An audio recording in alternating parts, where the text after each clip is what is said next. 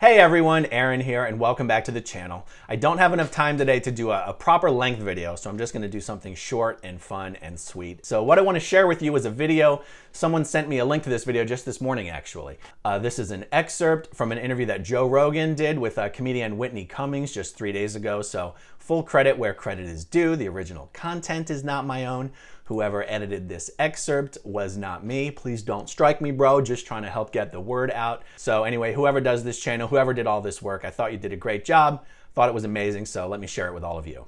I have a hot take on Scientology. I drive by the creepy-ass Scientology Center in LA now, and I'm like, you know what? I'm glad anyone that thinks that's a good idea is in a building, is just, they've got them, they stay in there. What would the people that think Scientology is a good idea to subscribe to be doing if Scientology was not available to, like, be the cult that they're a part of? They would, like, join the Moonies or something. I had Miscavige's dad on, who escaped in a car chase, left the compound to get away from his son and Scientology. And the fact that they still have they don't pay taxes. That's the wildest thing.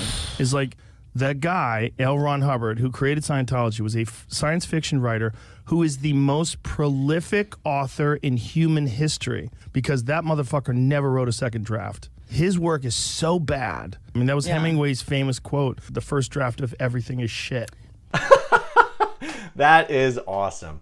When the #1 podcast in the entire world is not afraid to take a massive, steaming hot dump on Scientology, the Scientologists in the world really need to stop and ask themselves, what in the world is going on? Scientologists who exist inside the bubble are fed a non-stop stream of propaganda about how Scientology is taking over the world, spreading its message deep and far into every nation on earth.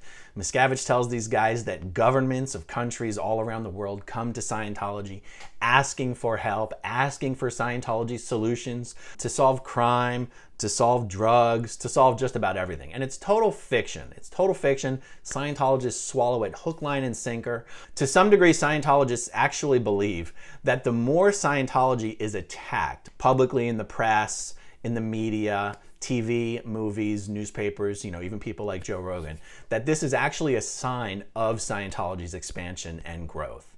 This is part of that cult mindset that is instilled. I mean, Scientology isn't unique in this. All high control groups and cults share this aspect in common. But L. Ron Hubbard said in one of his policies that the more Scientology grows and succeeds, the more it's going to be attacked by the establishment, by the powers that be, by the evil cabal who rules the world. Scientologists, even though the evidence is in front of them that all this is bullshit, they truly believe that the more they get attacked like this, the more they must be succeeding. And Joe made reference here to the fact that he interviewed Ron Miscavige Sr., David Miscavige's father. And I saw that interview.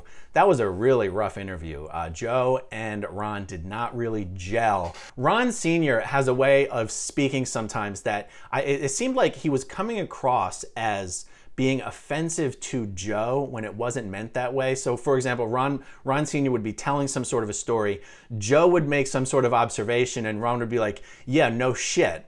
And it sounds a little offensive, like, no shit, idiot, but really that's just the way Ron talks. Like, yeah, absolutely, no kidding. Like, it's Ron's way of showing agreement. Anyway, it was a hard interview to watch.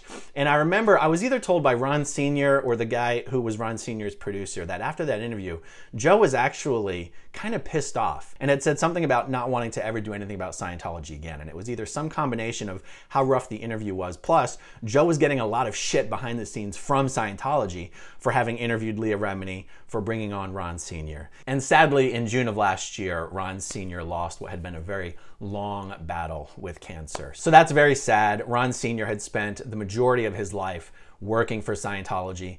And in the 9 years from when he escaped Scientology's international base in 2012 to the time that he passed in 2021, his contributions were invaluable in exposing Scientology abuse and in exposing the hell that is life at Scientology's international management base, in large part thanks to his son, David Miscavige. Ron Sr. had written a book about how he got into Scientology, the time that he spent in. Of course, it was also about his son, David Miscavige. The book is called Ruthless. If you haven't read it yet, I can't recommend it highly enough. All right, everyone, that's all I've got for now. Thank you for watching. Thank you to everyone who watches until the very end, and I'll talk to you soon. Bye. Okay, if you want to see my rock and roll songs, click right on this guitar. And if you want to see a different one of my videos,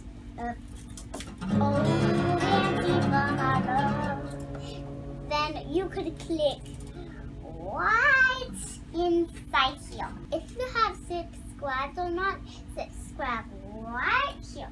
Bye.